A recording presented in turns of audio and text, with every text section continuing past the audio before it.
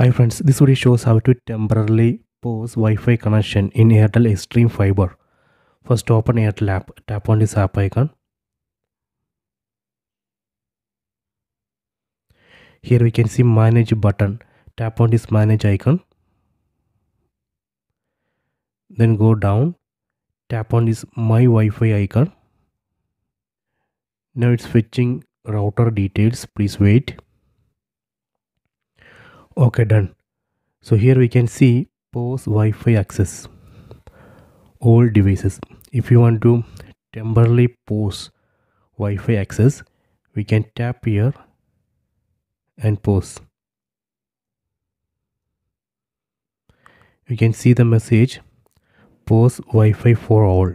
Once paused, you will need an alternate internet source to make any changes to your schedule or resume Wi-Fi.